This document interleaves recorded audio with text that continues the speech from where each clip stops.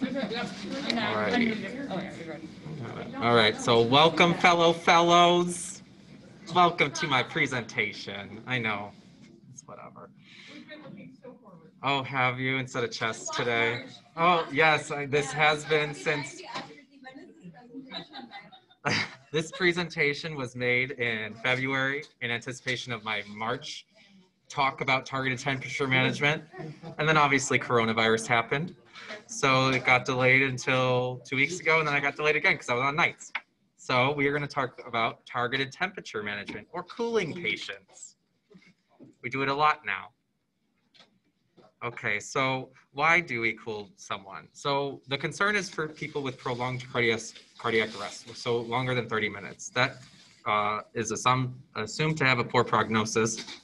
Less than half actually survived a discharge, and then a third have persistent neurological deficits, and then less than a half return to pre-arrest function, except the patient that I have who's now ANO times 4 after 16 rounds of epi. Good for him.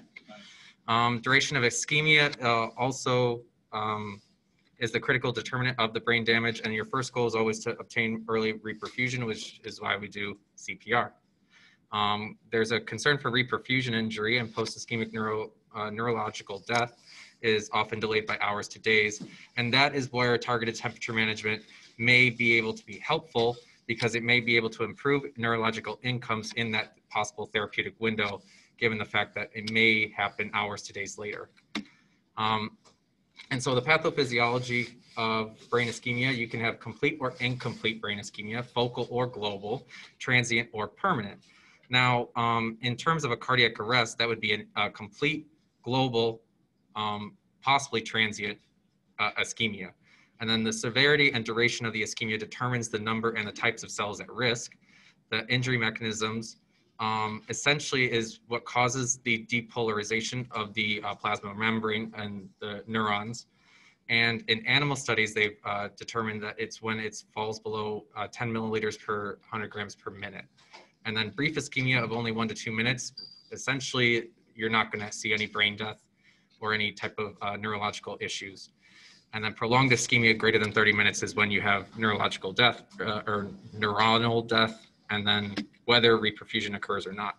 So CPR is essentially you have a complete global brain ischemia, and then when you do CPR, it's an incomplete global ischemia, because cerebral blood flow during CPR is actually rarely adequate to maintain the membrane polarization. So that happens within 1 to 2 minutes of cardiac arrest. And then patients rarely survive sudden cardiac arrest, it's less than 10%. So there's a post-cardiac arrest syndrome that involves brain injury, myocardial depression, reperfusion injury, and then ongoing injury from the precipitating cause of the arrest, so PE or whatever it was. So in terms of the neuronal injury, these are the mechanisms of that injury. That involves altered calcium hemostasis, free radical formation, which is what we are always concerned with reperfusion injury. There's going to be mitochondrial dysfunction, protease activation, and inflammation, which is another thing why we use cooling to try and prevent inflammation. All of these pathways can occur in sequence or in parallel, and they all crosstalk. And then there's a huge variability because of the heterogeneity of the patient population between the time course and the relative contribution of all of these different pathways, which then leads to neuronal cell death. So our goal of targeted temperature management is to reduce the cerebral oxygen consumption, reduce the free radical formation, reduce the mitochondrial dysfunction, reduce the protease activation, and reduce inflammation and the fevers, all in the hopes that we can improve the neurological outcomes and get more people to survive to discharge and have less neuronal injury. All right, so the initial trials, these were actually done in 2002. Both of these first initial trials were published in the same journal volume. It was all in February in New England Journal of Medicine. So this one was mild therapeutic hypothermia. This was a cardiac arrest after VFib arrest. They cooled the patient to 32 to 34 degrees Celsius versus the standard treatment of normal thermia. They had 275 patients, about evenly split. They reached their targeted temperature within 8 hours, as you can see here. So usually around 34, they'll get around 8 hours.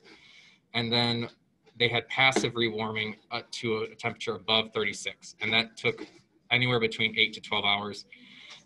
They had a favorable neurologic outcome, as well as favorable risk of death. And the number needed to treat was 6 and 7. And so this was one of the landmark studies that essentially brought on targeted temperature management. The next study, oh, and this is the other study, so p-values here.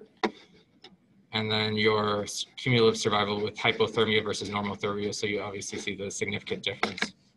And if you want to see the baseline characteristics follow up, they're very evenly matched.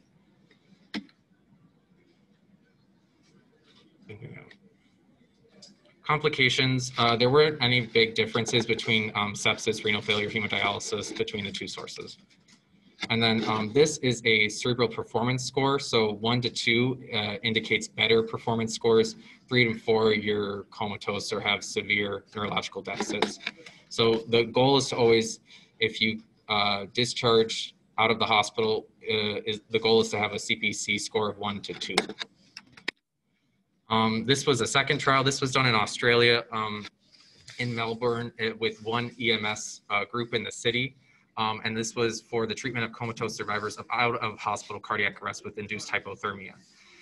So in this case, essentially the same type of stuff was done. They did notice that aspirin was given to all these patients.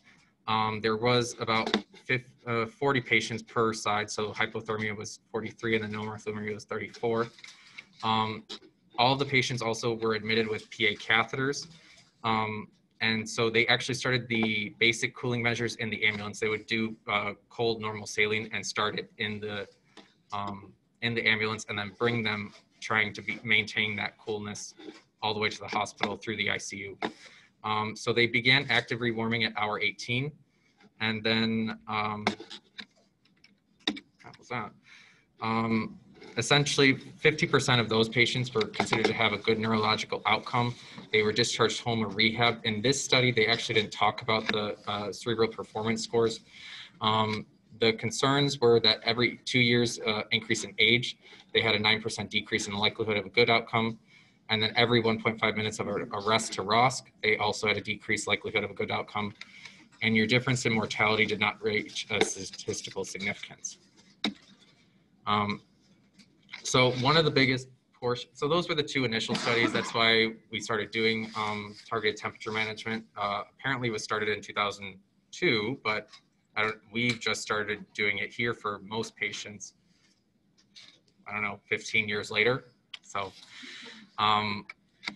one of the biggest issues with targeted temperature management and cooling a patient is the patient will shiver. And so that will actually increase their resting energy expenditure and oxygen consumption. And this would essentially offset the benefits that we would suspect in targeted temperature management in terms of the fevers and the inflammation and the reducing the oxygen consumption of the brain. So before they did this bedside shivering assessment scale, there was no standardized assessment tool for clinicians to assess shivering. And so this BSAS scale was investigated and then validated. It's a 4-point scale. It was 2 physicians and 2 RNs that independently assessed patients in terms of what they assumed their shivering to be and what they would rate it. And then they also assessed it by indirect calorimetry. And then all raters were blinded to each other. And the majority of the score was accepted. In this study for the BSAS, most of the patients actually had a subarachnoid hemorrhage when they were doing targeted temperature management and the shivering. There was high inter-rater reliability, and there was perfect agreement with 86% of the instances. So it was strongly associated with, and I'll show you on the next slide, resting energy expenditure, O2 consumption, CO2 production, and hypermetabolic index. So that's all here. So essentially, the higher the score, the more they would consume oxygen, the more that they would have they would shiver, and essentially their resting energy expenditure would be elevated, offsetting the benefits, the suspected benefits of targeted temperature management. All right, so as we continue on many years down the road, so about 10 years later, target temperature management has been the standard of care. And the thought was, do we need to actually cool patients down to 33 degrees Celsius versus 36 degrees Celsius after cardiac arrest? Now, the recommendation that, and the reason why 32 to 33 degrees Celsius was chosen back in the day was because it was extrapolated from animal models and previous studies. Now, and we talk about this now, do we actually need to cool them to that level, or do we just need to prevent the fevers from happening? And if you looked at in the first study, they would cool the patient and then have passive rewarming, and or they would just rewarm or just be the same standard of care that they had previous to 2002. And you would see actually in that study that people were actually at 38 degrees Celsius for quite a while. So that is something that we're trying to prevent. So in this randomized controlled trial, there was 36 ICUs in Australia and Europe. It was assigned 1-to-1 with targeted body temperature of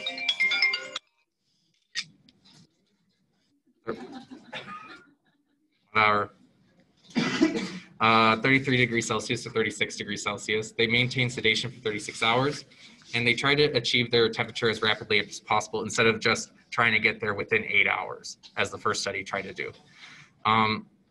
There's many devices, and I'll talk about that in a second as to what those devices are to cool a patient. After 28 hours, they rewarmed the patient gradually, and they did it by active rewarming, by doing it by 0.5 Celsius degrees per hour. And the goal was to maintain the body temperature of an unconscious patient below 37.5 degrees Celsius until 72 hours post-arrest. And again, this is to prevent that fever from going, inflammation from occurring, and increasing that O2 consumption and resting energy expenditure. So in this study, these are some of the other stuff. So if you wanted to see the demographics between the two, they were very evenly matched. Essentially, there was no difference, as you can see, between the survivals of the 36 degrees and 33 degrees Celsius. This is just the range of temperatures that they had, and then as they warmed up, same thing. So it was just essentially to maintain no fevers with the 36 group. There was really no difference in the primary outcomes, nor in the deaths or the neurological function of the patients. There was, in this, some hypokalemia at 33 degrees Celsius, and that's sort of to be understandable that if we have hypothermic patients, they are going to be hypokalemic, and then as you rewarm them, their potassium would shift out into the extravascular or intravascular component. And there was no harm noted at 33 degrees Celsius compared to 36. All right, so initially the first criteria was that you had to have a shockable out of cardiac arrest. That was the first indication for targeted temperature management. Then we started having expansions of that criteria. And in 2015, it was for an out-of-hospital cardiac arrest with an initial shockable rhythm. They also recommended out-of-hospital cardiac arrest with non-shockable rhythms and an in-hospital cardiac arrest with any rhythm. They have to remain unresponsive after ROSC. The duration of the targeted temperature management should be at least for 24 hours. You select and maintain a temperature of what you want between 33 and 36, 32 or 36. But there's technically no difference between those in terms of mortality, benefit, or issues, except it really hypokalemia and electrolyte issues. You will see more of that at the lower temperature that you choose. And they actually, in 2015, the International Liaison and Committee of Resuscitation recommended against the use of pre-hospital cooling with rapid infusions of large volume cold IVF. All right, so this was a retrospective cohort study. Now we're going into like now times 2016 and later. So it's just a cohort study. And this was investigating people for therapeutic hypothermia and survival after in-hospital cardiac arrest. So again, this is the expansion of the criteria from what it was initially in 2002. So they did it with adjustments with propensity scores.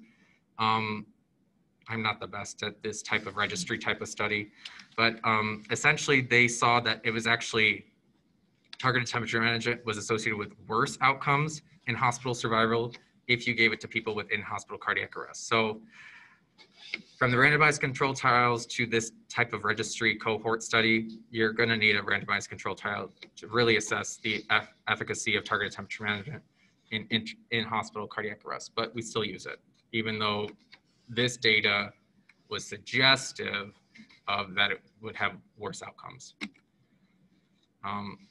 And this, like, they had 11, like over 100,000 people that they had in the registry, and then it brought it all the way down to 1,500. And they compared the 1,500 to 3,700 non-hypothermic treated patients.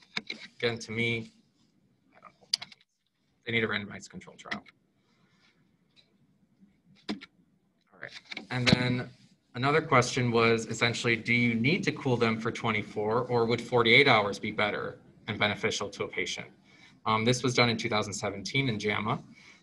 They had, this was done in 10 ICUs in 6 European countries, and they randomized 355 patients and 351 completed the trial. They followed them for 6 months. They followed for neurologic outcomes as well as mortality. There was no significant difference in the neurological outcomes, although the thought was that they trended towards the 48-hour mark. No difference in mortality. And there were more adverse events in the 48-hour, which makes sense as they try to cool and maintain that. And there was also a longer median ICU stay in the 48-hour group, again, because they have to stay at least an extra day because you're cooling them for 48 hours. And so here you see that there's really no difference. You see that there's a prolongation of the targeted temperature management, and then they go back up to the same temperature as before, and there's no difference in terms of really the mortality. And then any adverse event was what was found to be worse.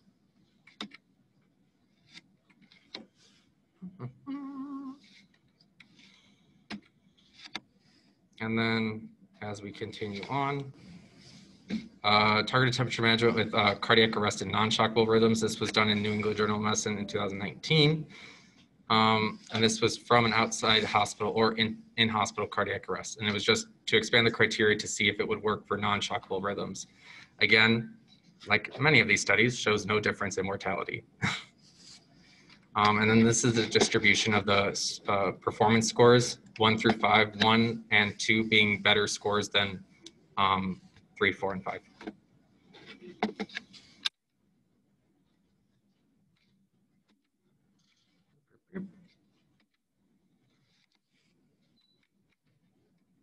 There's really no difference in terms of their performance scores or their death rates.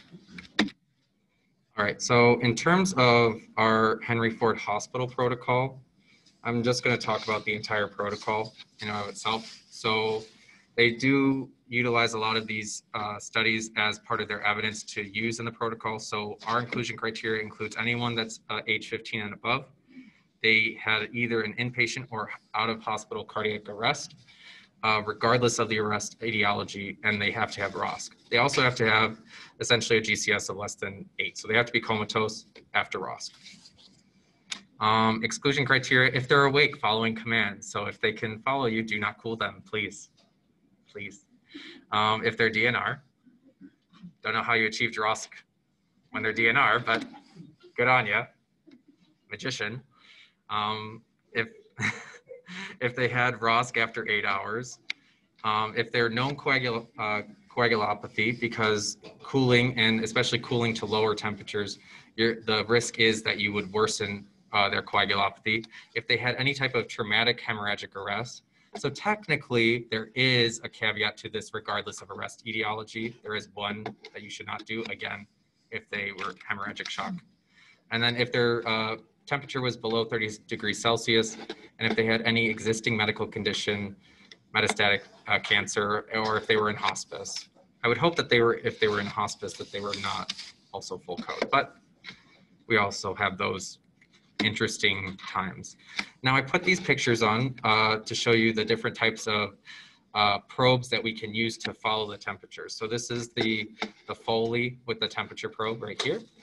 So sometimes you'll see this like weird thing and you'll be like, what is that? That's the temperature probe on the Foley. And this is the esophageal probe.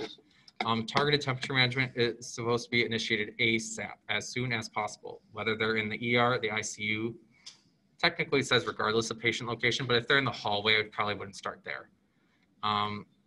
Patients with acute MIs, and if they need any type of hemodynamic support devices, that's going to coordinate with cardiology, and they would be sent obviously to the cardiac ICU for those type of assist devices. You can use external or internal cooling methods.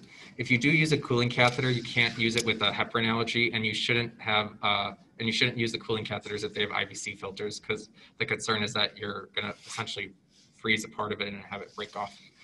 Mannitol should not be used through the cooling catheters. And if they have any refractory arrhythmias, bradycardias, or thrombocytopenias, that you would need to consider stopping the targeted temperature management. And again, they do require a device to monitor the temperature, again, Foley or esophageal monitor. Most of us will probably order the Foley. And if you do use the esophageal probe, you do need a chest x-ray to confirm the placement. An arterial line must be placed in all targeted temperature management patients for hemodynamic monitoring and blood sampling. We cannot use essentially pulse oxes when they're targeted temperature management. You need to go off of the gases. So initially you need to decide on what temperature you want to set. Now we have that there's no difference between 33 and 36, and you may have slightly more adverse events at 33, especially with hypokalemia, possibly more coagulopathy, stuff like that.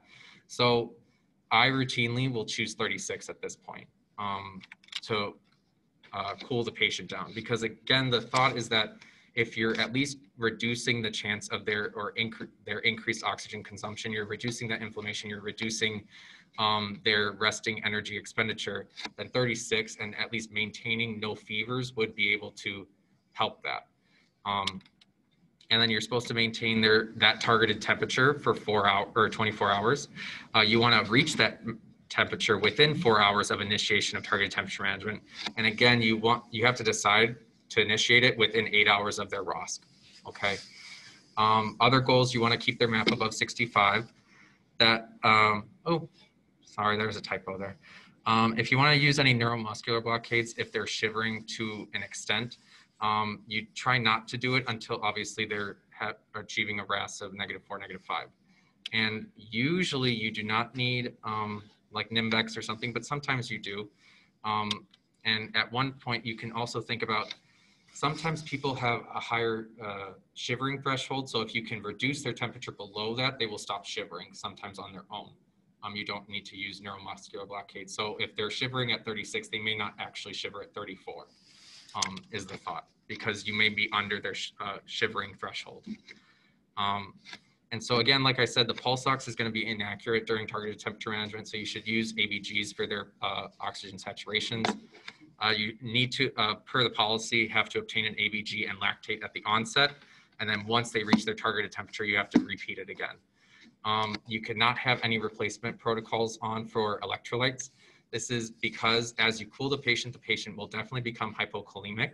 And then as you rewarm them, the potassium that was pushed intracellularly by translocation will then go intravascularly, and then their potassium would have been more aggressive, and then they'll be hyperkalemic by the time you rewarm them. Only use A-lines for glucose checks. It's the same thing essentially as a pulse ox. Essentially, there's lower blood flow rate in your fingertips as you cool a patient. So if you check the sugar there, it's going to be probably falsely low. So I would just do it as an A-line.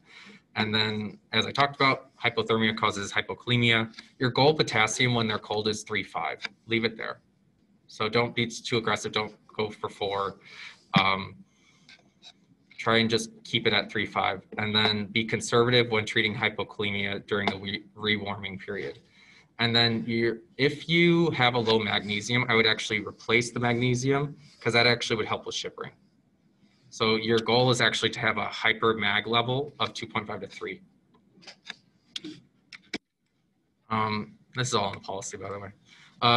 For coagulopathy, you want to make sure that the patient is not on any type of IV heparin unless you have a confirmed DVT, PE, or they need an assist device. If they have all of those things and you need heparin for that, then that's okay per the policy, but otherwise you would take it all off. You would not feed the patient during targeted temperature management. The patient is supposed to be MPO, and you're actually supposed to place the NG tube to low intermittent suction. And then once you can restart once they're rewarmed and you can hear bowel sounds. If you can't hear bowel sounds, you're not supposed to start yet.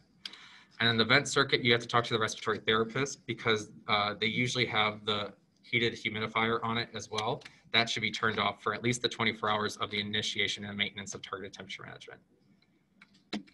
And then talking about the shivering in the policy. So if you choose 35 or 36 as a targeted temperature, consider choosing a lower temperature to get under that shivering threshold, because shivering will worsen and decrease the effectiveness of your targeted temperature management.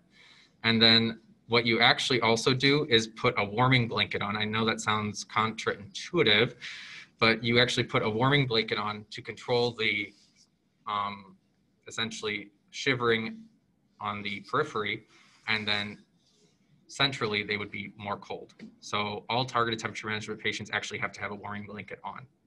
Sounds counterintuitive. And then you evaluate, well, the nurse will evaluate every 15 minutes with, I know you guys aren't, don't worry about it. You guys are busy. The nurse will evaluate every 15 minutes with a BSAS score, and then hourly once the targeted BSAS assessment is reached.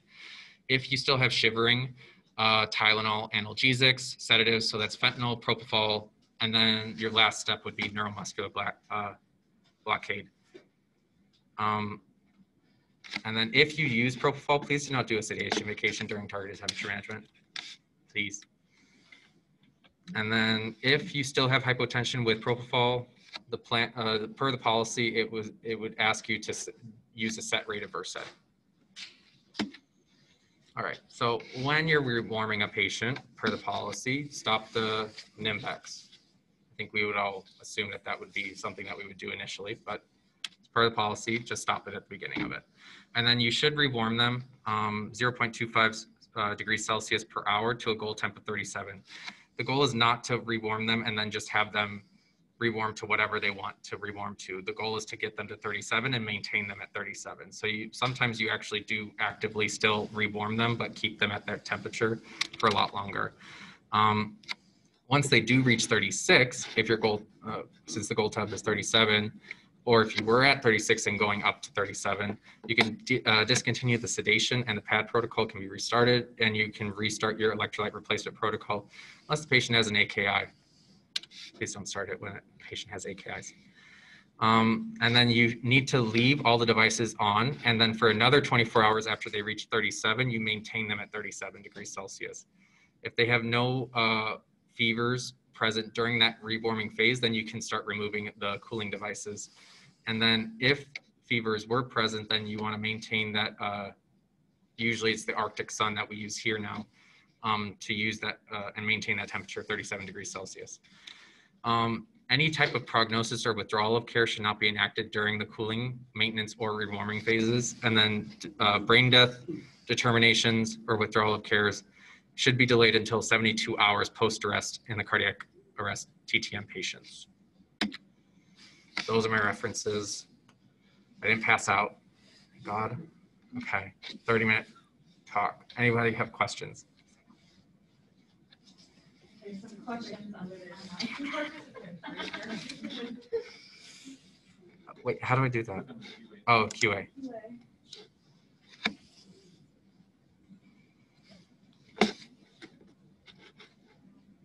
In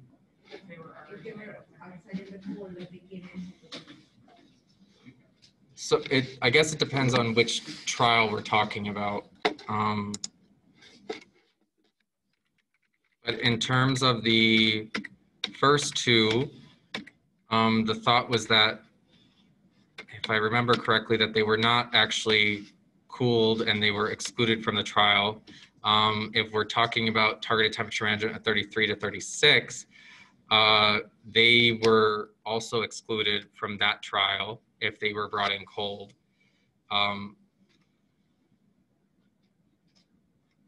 The other ones I'm not as familiar with.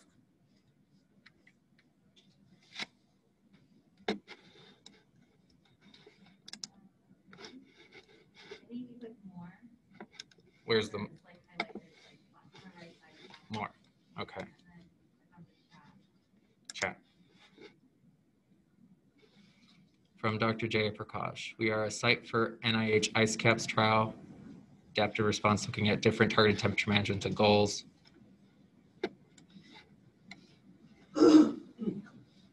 Oh, very cool. If you guys want to be part of a study, Dr. Jay Prakash seems to be running it. I don't know how to see. Oh, click on the two participant raise hand. Wait, where's that?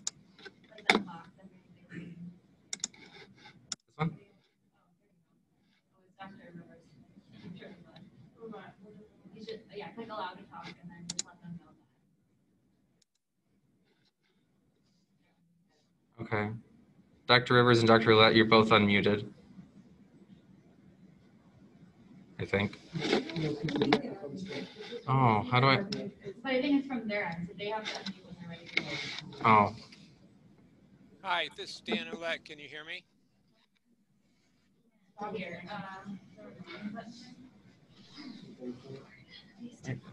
Yes, I no. don't know what I'm doing. Figure this out. I wonder if I can just end. Oh, I guess I probably should end it. Huh? Hi, Dan Ouellette here. Can you hear me? Dr. Roulette, we're having a hard time hearing you. I'm just gonna try and turn up the volume. Give us just a second.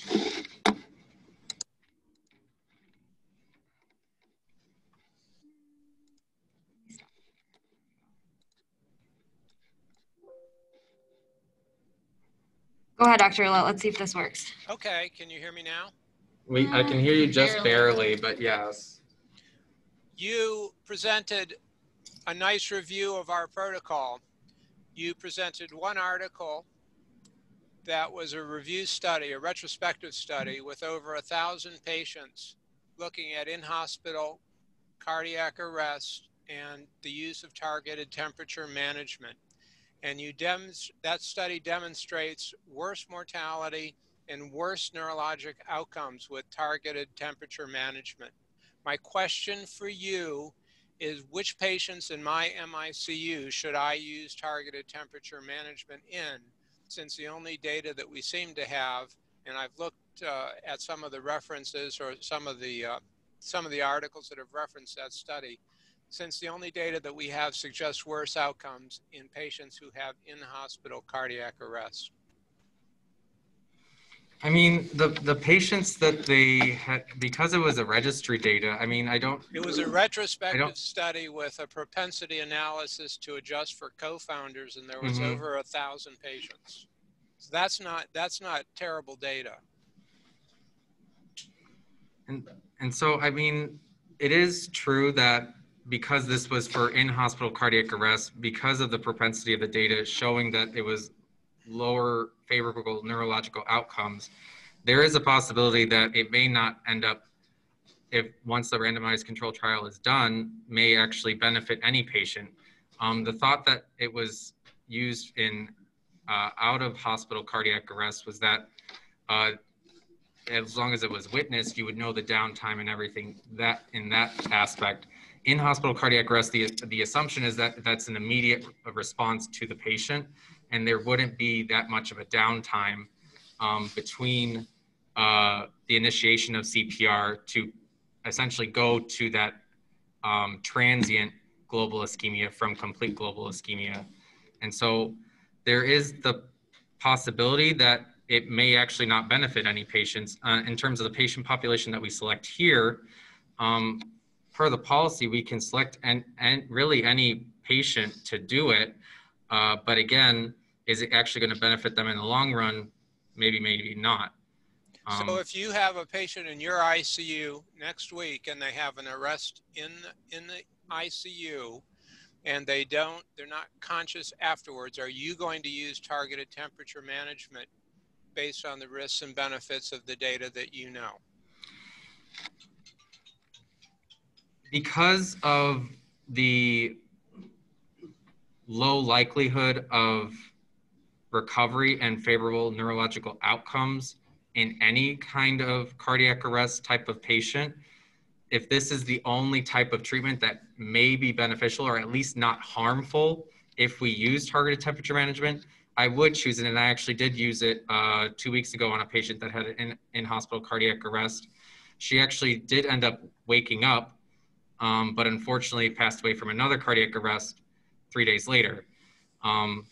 So it does seem, at least in my limited experience here, to be at least somewhat beneficial, but obviously I think we would just need more and more data, and at least a blinded study to see if we would be able to prove, in fact, that it yes or no helped patients within hospital cardiac arrest. Thank you. Yeah. I don't know how often in other units the culture is to get like a CT after an arrest. Mhm. CC if they're not like their GCS is low. But I would say if you have evidence, this is not anything that I have evidence to point to, but just my feeling about it. But if there's evidence on a CT of acute neurological like global effacement of the sulci and signs of edema, and you know that their brain is in duress, then if you don't cool them, their brain is going to not do well. Yeah. You know that for certain. Yeah. So why not try? Yeah. It's the only chance they have. Yeah. Anything else, anyone? So it sounds like I'm not doing it anymore. That's good. Thank you.